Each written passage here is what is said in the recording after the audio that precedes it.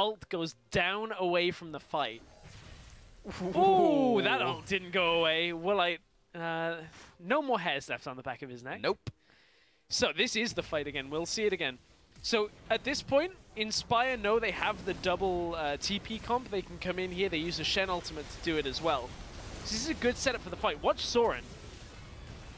Spot something in the horizon. Ult's down and away, so didn't really get the damage. Imagine now if that added damage was on 2 or 3 people from Inspire. Yeah.